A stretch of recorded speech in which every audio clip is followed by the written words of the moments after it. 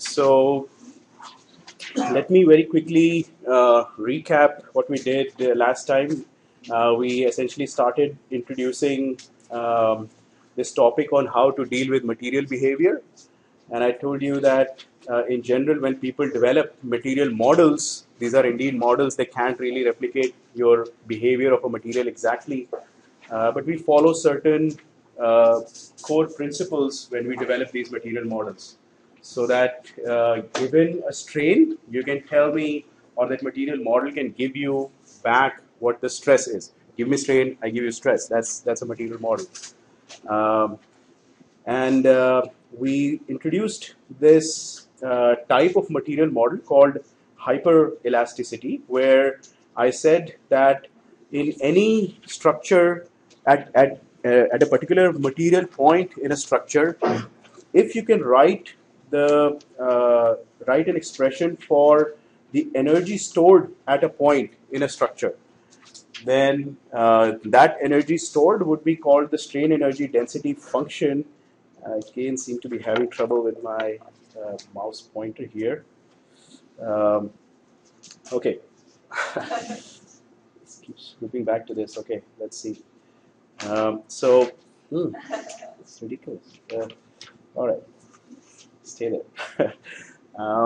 So the idea was that any structure is composed of infinitely many material points, and that at a particular material point, you should be able to write the energy stored at that point. And if you are able to do that, you get a strain energy density function. And if you integrate that over the entire volume of the body, then you do get the total energy stored in the body. So let me go to a couple of simple expressions that we had derived last time. For Hooke's model, I told you it was just half times Young's modulus epsilon square. Take the derivative of that, which gives you the derivative of strain energy was stress. Derivative of stress with strain, of course, was the material model, which is equal to the second derivative with respect to the strain energy density function. And that logic carries over to 3D problems as well. Last time we were able to show that stress would be given by the gradient essentially of the strain energy density function in the strain space. So this strain energy density function is a scalar, and you're taking the derivative of that with respect to a tensor quantity to give you back another tensor quantity. And the same way, the second derivative of the strain energy density function would be the CIJKL quantities that we were talking about last time. Go ahead, Joe. How if in the book they use a W for strain energy? Right, yeah.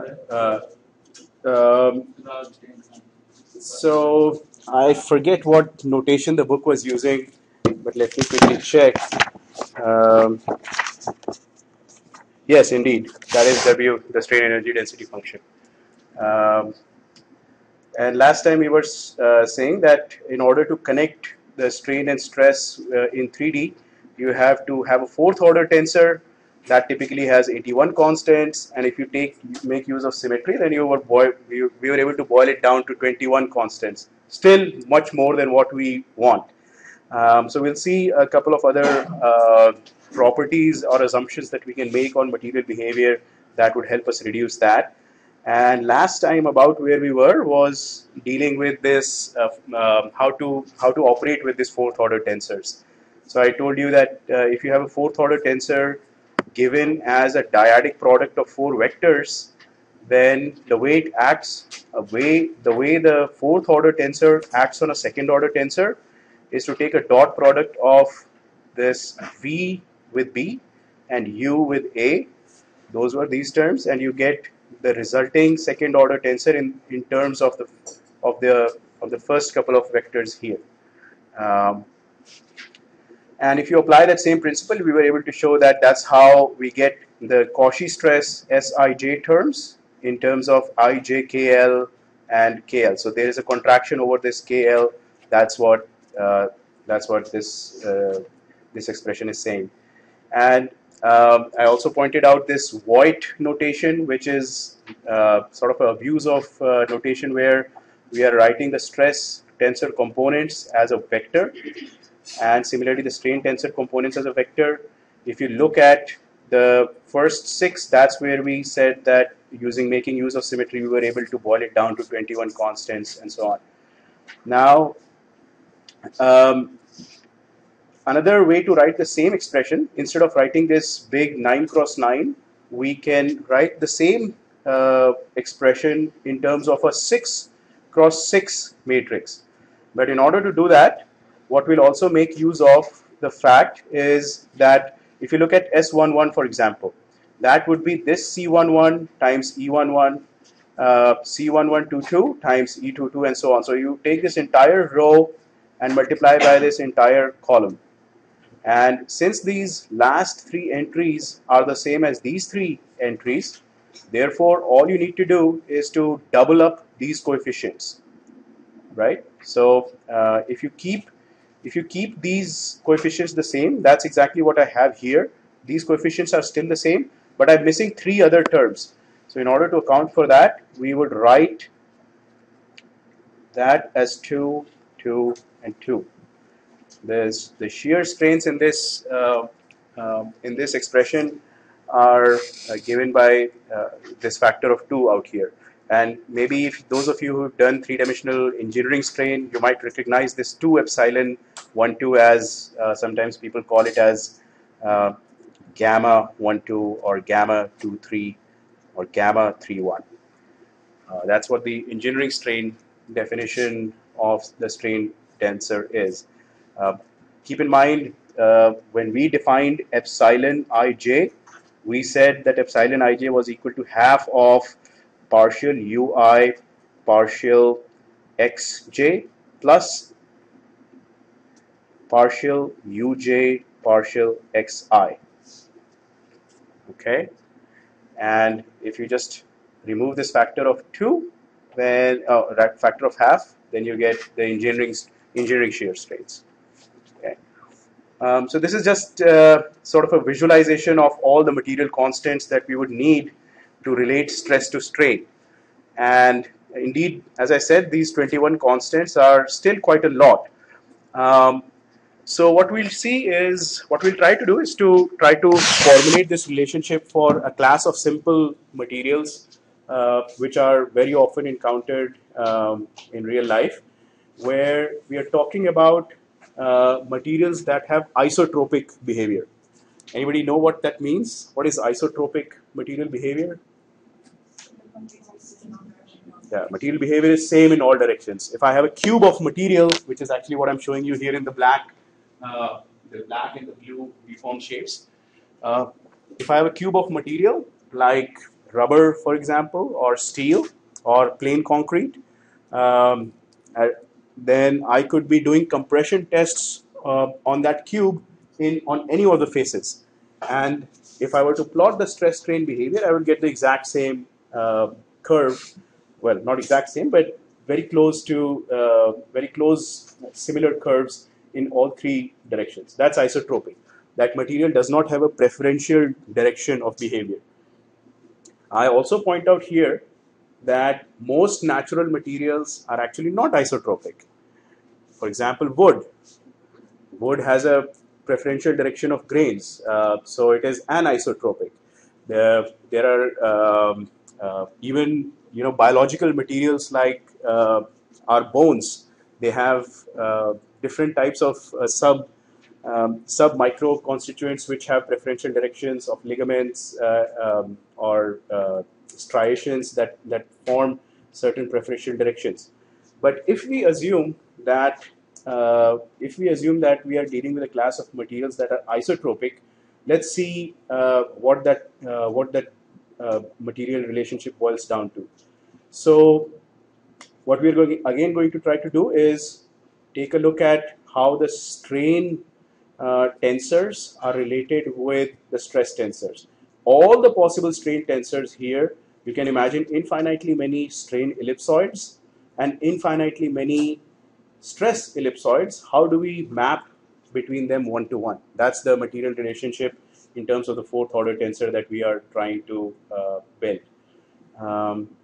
So now, since we are going to be talking about isotropic materials, a convenient way to define isotropic material strain energy density is in terms of its invariance.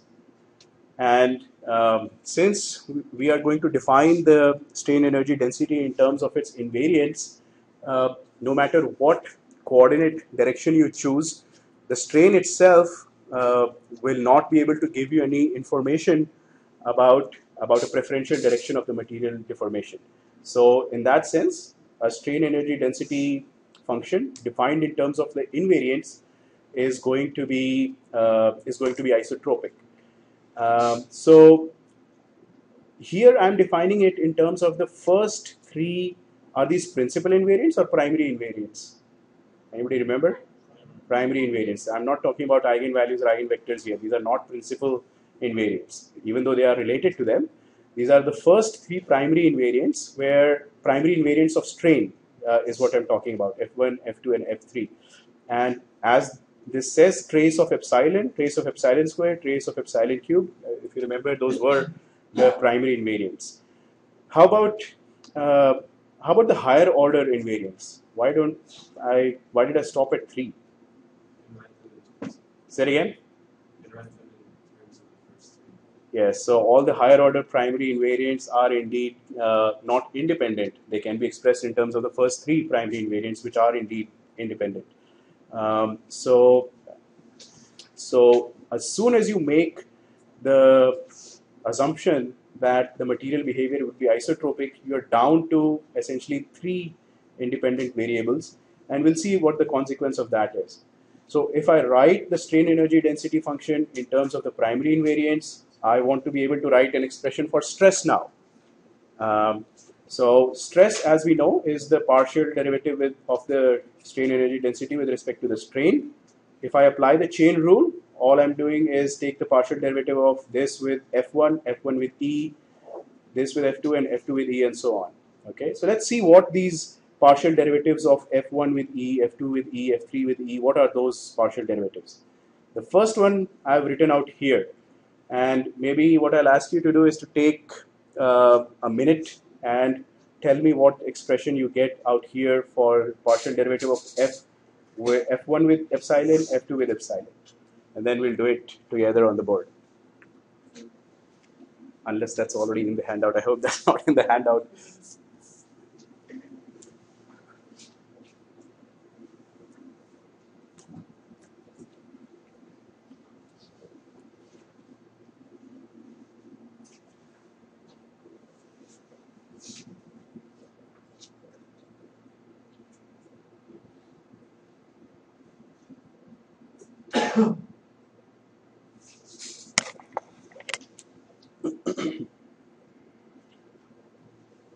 So maybe let's just do the first one. Any idea what that comes out to? What would be partial EKK with respect to partial epsilon ij?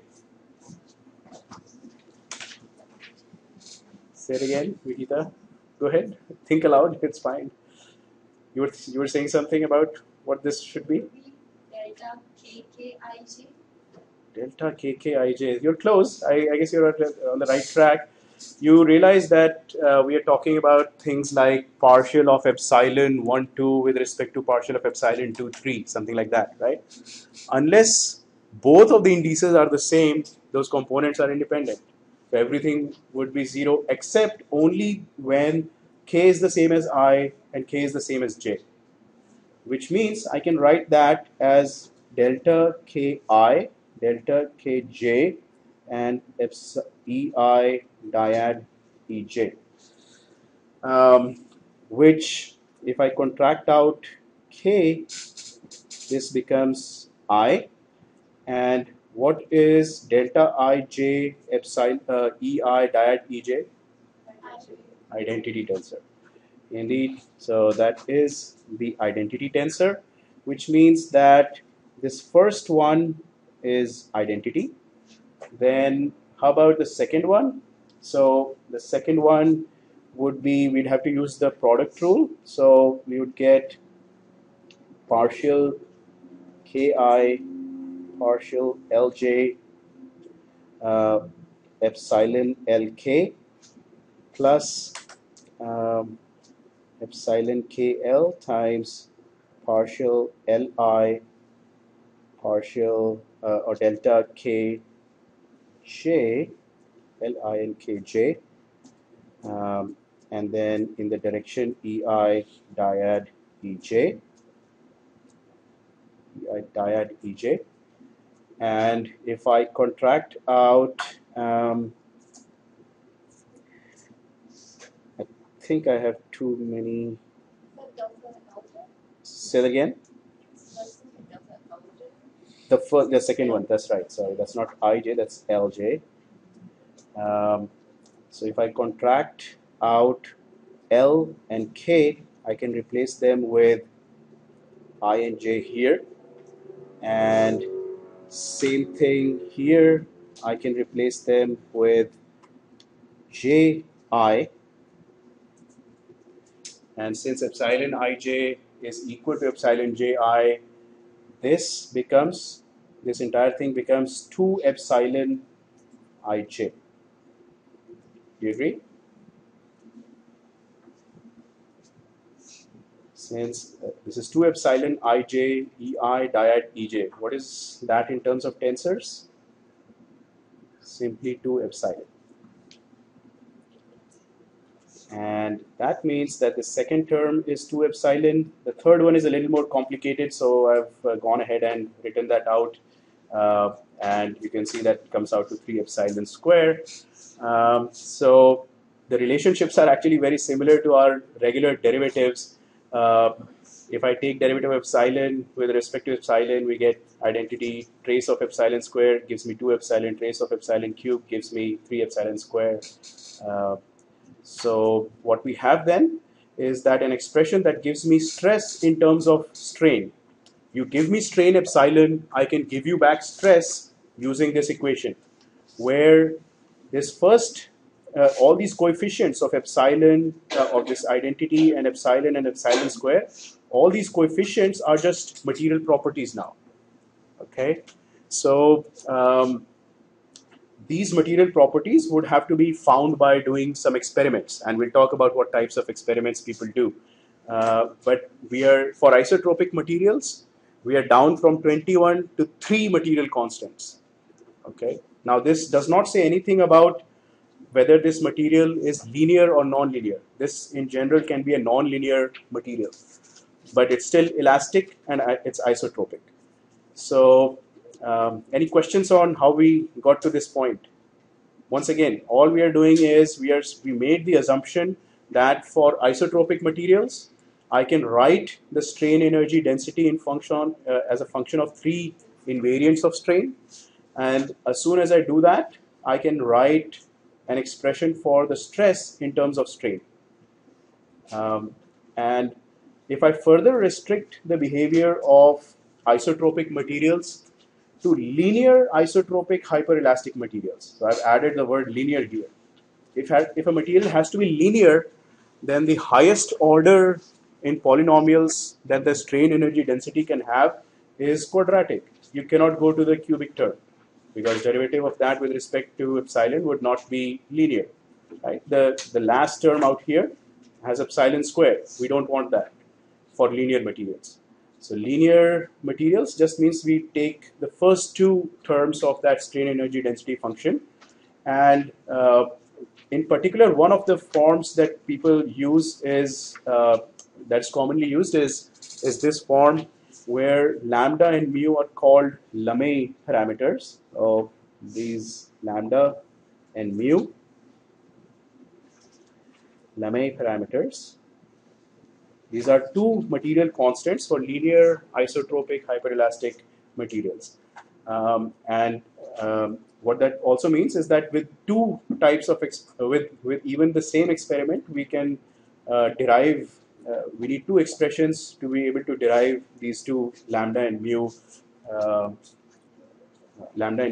material constants. So if we plug that back in, if we take the derivatives of this phi epsilon as a function of this expression, I'll plug partial of if I take derivative of this strain energy function with respect to the first variable, which is trace of epsilon, right? This is just f1 squared, right? Trace of epsilon squared. Um, that would give me 2 trace of epsilon. So what I would get is lambda over 2 times 2 trace of epsilon, and I know that identity is the tensor for partial of f1 with partial of epsilon. That stays out there. Plus, uh, this is f2 partial of phi with respect to f2 with just, so partial of f2 with respect to f2 would just be identity. Uh, and we have 2 epsilon from here. So this 2 epsilon is what we would get added here. So we would get 2 mu epsilon, and what I'll also do is remove this 2 from the numerator and 2 from the denominator. I'll just cancel that off, and what I would get would be a 3-dimensional Hooke's material model, an equivalent of a 3-dimensional Hooke's material model where the stress is related to strain using this expression with 2 material parameters, lambda and mu. So this is a very important relationship that we will use again and again for different problems. Even in your, I think in your homework you have maybe one of the problems that uses this relationship, where if you are given strain, you have and you are given 2 material properties, lambda and mu, you should be able to tell me what the stress at that point is. Okay, Joe, you had a question? I was going to say that if you want to find one component of that stress, you could just use the same component in the strain. So it wouldn't actually work like that, because you can imagine in terms of matrices, this stress components is a 3x3 matrix. On the right, you have scalar identity matrix plus another couple of scalars and a strain matrix. So just because there is this identity matrix, I mean, you have that identity matrix cannot be added to the strain matrix directly. There is each of the components will depend on every other component. So you cannot relate that this component would be equal to that some factor multiplied by that the corresponding component. I'll go through a couple of examples about that, and hopefully that will make it more clear. But this is an important relationship that we'll use again and again for linear isotropic hyperelastic materials. And keep in mind that the simple relationship that you might be used to, saying that strain, a one-dimensional strain, if you multiply that with Young's modulus, gives me stress, right? So stress is equal to Young's modulus times strain. That is a special case of this relationship, as we will see in a little bit. But before I do that, let's also try to find out what are the material constants that the 4th order tensor that we had talked about.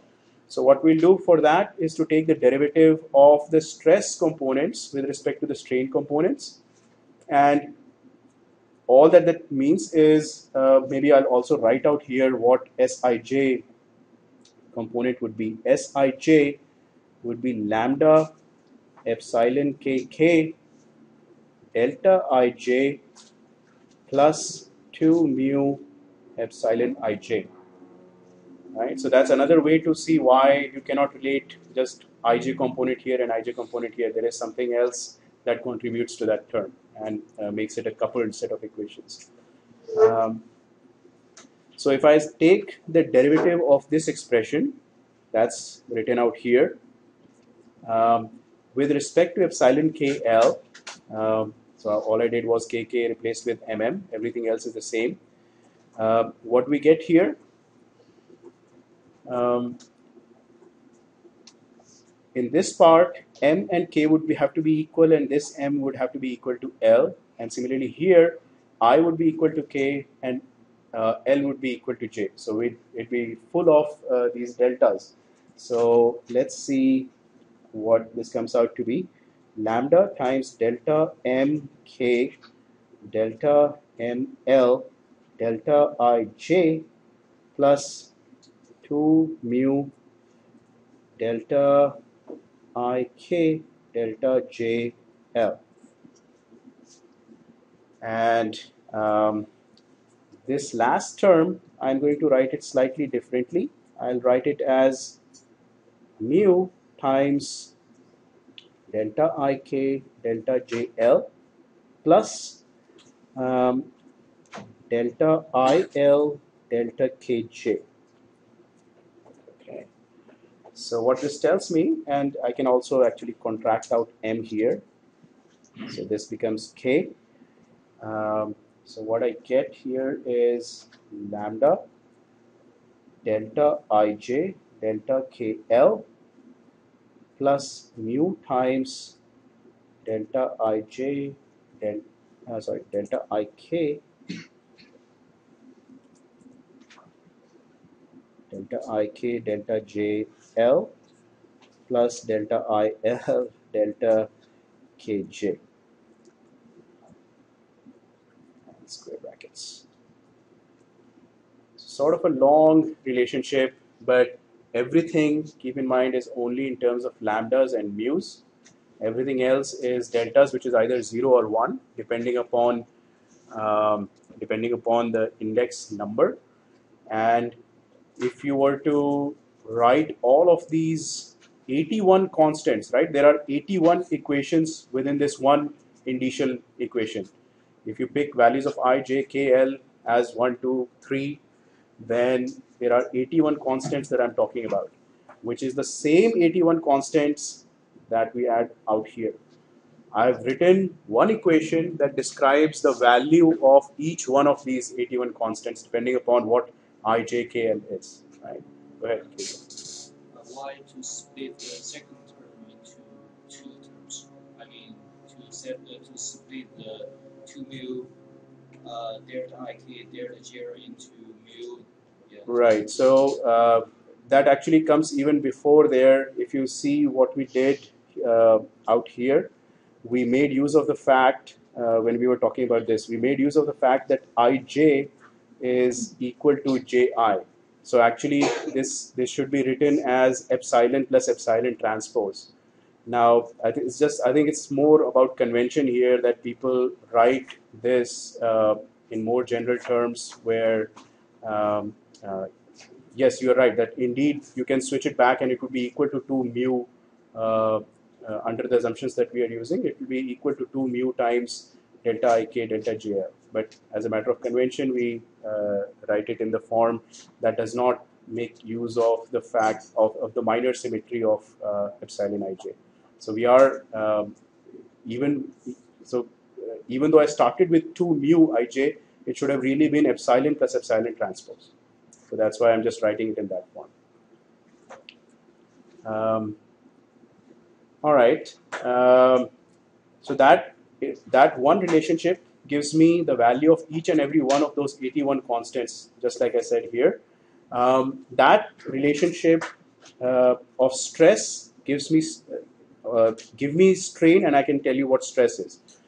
This relationship can easily be inverted, and without going through the algebra of how to do that, I'm giving you the relationship that strain in terms of stress will be this inverse relationship. So keep in mind that this relationship is useful when you know the strain tensor and you want to find the stress tensor. This relationship is useful when you know the stress tensor and you want to find the strain tensor. It's the exact same relationship though. Okay, and we'll see examples of both of them. All right, so let's talk about how to even determine these constants. Now, one of the simplest tests is the uniaxial tension test that I'm sure many or almost all of you have done them in some lab, in a materials lab. So in this test, you have this black coupon of material. You stretch it, put it under uniaxial tension. The stress tensor is given by sigma 1 epsilon 1 diad E1 diad E1, which we know looks like sigma 1 0 0 0 0. So everything is 0, only one component is non-zero. How about the strain tensor? Is that also the same form? How about this? So if I stretch this, I get some strain elongation in that direction, correct? And how about the transverse direction? It shortens. So the strain is not zero. In the other two directions, the strain is not zero, which we will write as epsilon 1. We will get some elongation in the primary 1, 1 direction.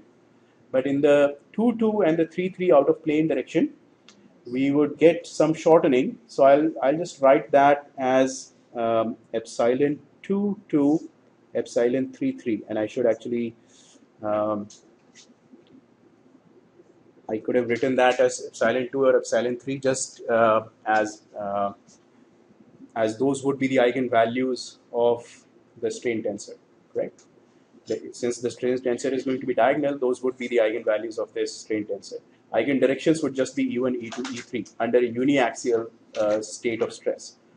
All right. So knowing this, I can try to figure out what are the Lamé parameters for this particular material. Yeah, if I have material 1, say rubber, another material steel, I can take coupons of those two materials, go in the lab and stretch them. And now I'm going to try to figure out what are the material properties of these from some measurements in the lab. And we are going to make use of this inverse relationship. Inverse relationship, since I know the stress state, I know what the state of stress is, I want to find how much is the elongation in the one direction and how much is the shortening in the 2, 2 and 3, 3 direction. So I want to find the strains. So I will use this inverse relationship, which is just minus lambda over 2 mu, all of that.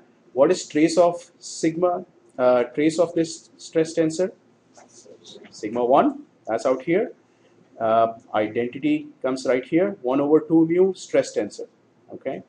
And if I take the relationship, this relationship, and look at the 1, 1 component, this component. So I'll actually write that as epsilon 1, 1. Epsilon 1, 1, as I said, is equal to the first one of the eigenvalues of the strain tensor would be equal to minus lambda over all of that factor. So this factor remains the same. And what we would get is 1 over 2 mu times S1, this one. So if I go through that algebra, I can just take out that first component. You would see that epsilon 1, 1 is equal to this material constant times sigma 1. That's a very good relationship because I can measure the amount of stress I'm applying in 1, 1 direction. I can measure the amount of strain in that direction, and that immediately gives me something that we know as what?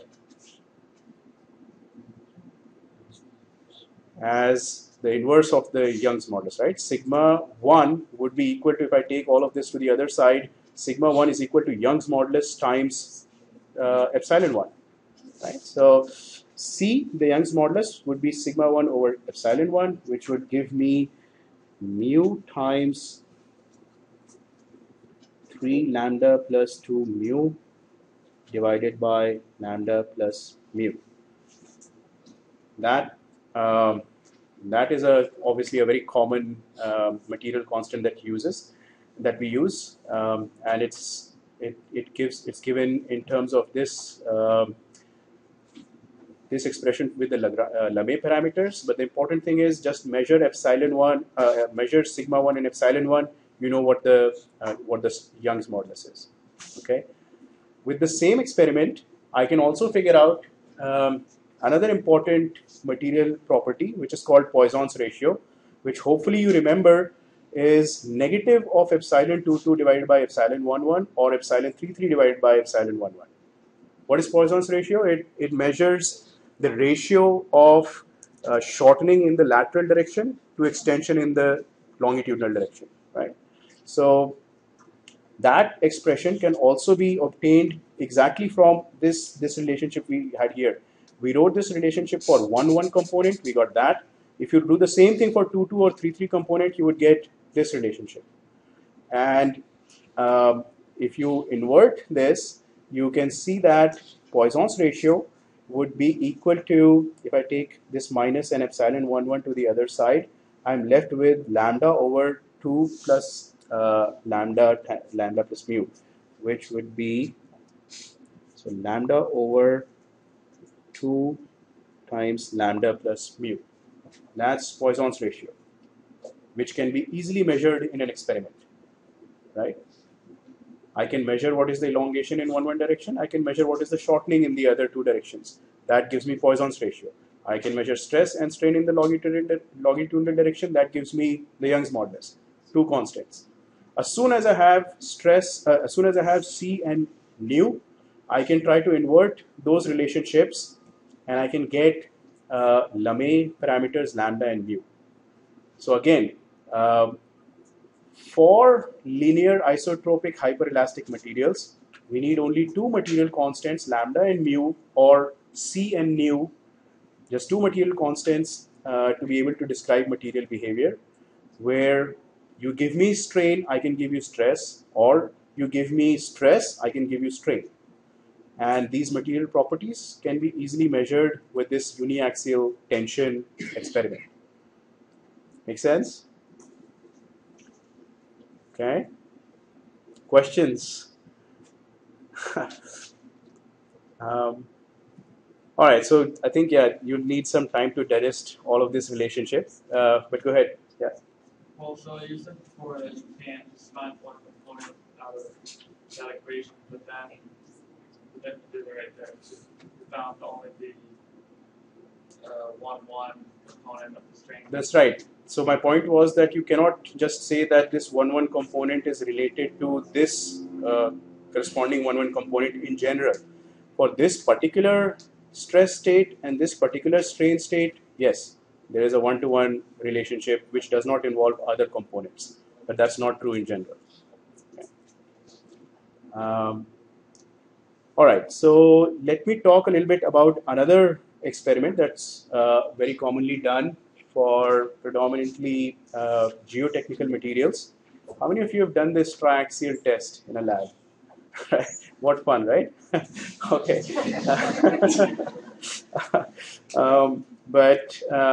So the idea here is that you have a material sample, black, again shown in the black, and then after deformation, you get this blue shape.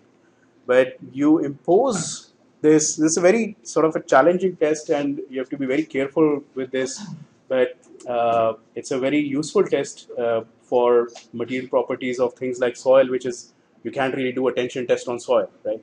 So the idea there is that you take this sample of material and you subject it to lateral pressure only. Okay. Now, the way that you impose the lateral pressure is by, of course, putting it in a chamber, filling it with water, tightening up all the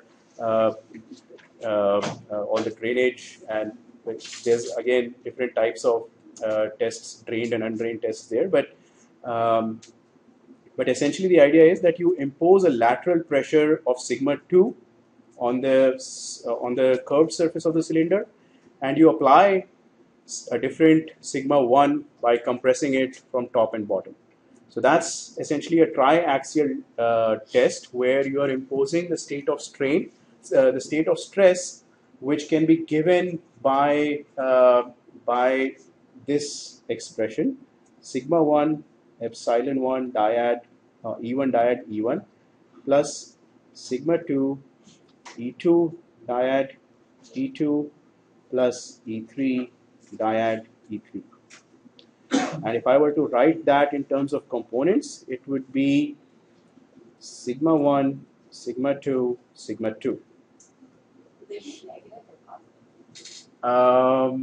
You're right. So typically they are negative. The value that I would put here for sigma 1 and sigma 2, yes, the value that I would put there would be negative, but I'm just writing that as a variable.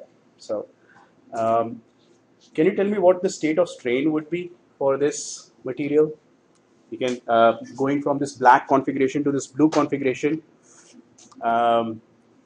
what can I write a similar expression for strain? Right, there is definitely shortening in the 1 direction. there's shortening in the 2, 2 and 3, 3 directions as well. So the shortening in the 2, 2 and 3, 3 directions should be the same, but in the 1, 1 direction should be different. So we'll get very similar expression for epsilon as well. E1 dyad E1 plus epsilon 2 E2 dyad E2 plus E3 dyad E3.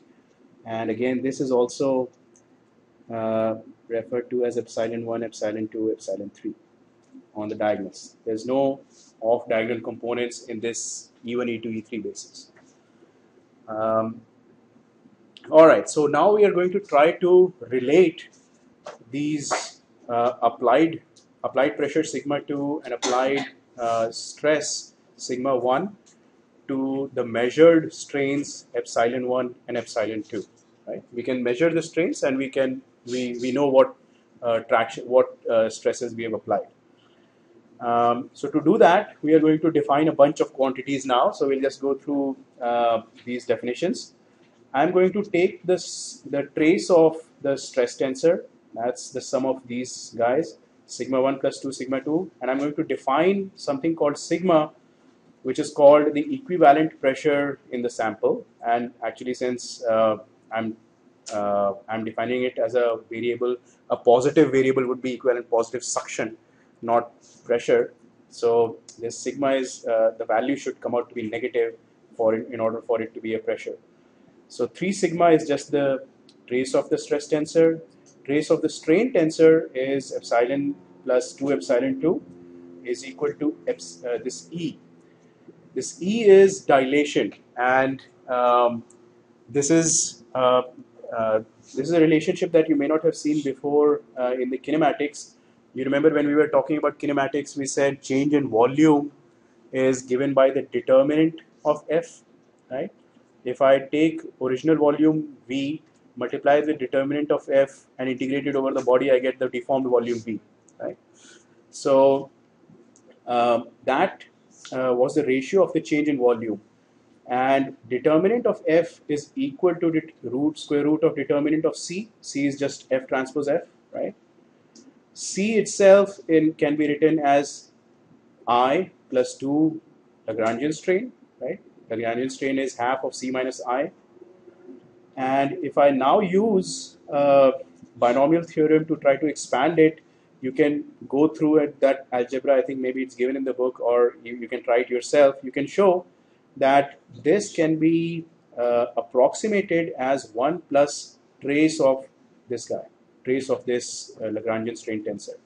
For small deformation, that is nothing but 1 plus trace of epsilon, because for small deformation, we neglect the quadratic term in this E and we get down to that. And therefore, if I take 1 to the other side, I get dilation, which is change of volume divided by original volume, that is V minus V over V. That's equal to trace of, or approximately equal to trace of epsilon. So a crude measure of the change in volume over original volume, which is what we call dilation, is nothing but the trace of the strain, linearized strain tensor. We went through all that algebra to try to figure out how the volume of a body changes, right? Determinant of F and triple integral and all that. But a crude measure of the change of volume, if you need that, is just take the trace of the strain tensor at a point, integrate that over the volume of the body. That would give you the total change in volume of the body. All right, so we have defined effective pressure, equivalent pressure, and dilation. We are going to try to relate those two using some material constant. So to do that, we'll go back to the Hooke's material model, which was stress is equal to, so if I can pull that back somewhere,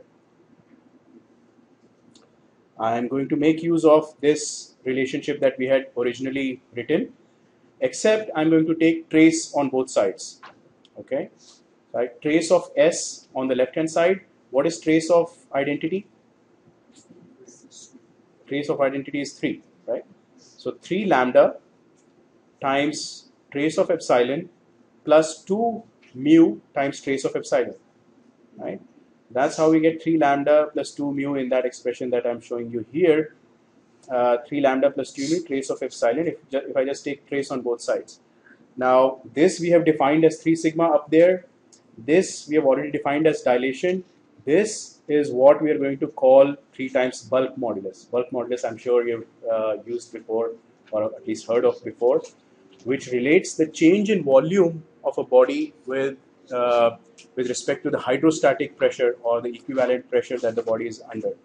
And now if I just if I divide off 3 on both sides, I can write an expression for K. K would be this sigma divided by E. So that gives me lambda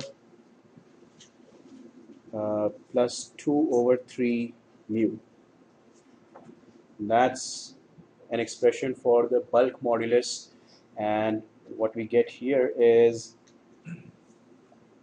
the effective pressure in a body or the equivalent stress in a body can be given using the bulk modulus times the dilation at a point. And I think I should have mentioned this point before as well. In both of these experiments, in the uniaxial test and in this triaxial test, we are making one critical assumption. We are saying that everywhere in that sample, our state of stress and state of strain is the same, is uniform, right? So, and overall that is not exactly true. So we are homogenizing the state of the sample as a single constant stress field and a strain field. But overall, these experiments are able to do that. There's a bunch of algebra that we go through, and I think maybe I'll have to leave that to the next lecture.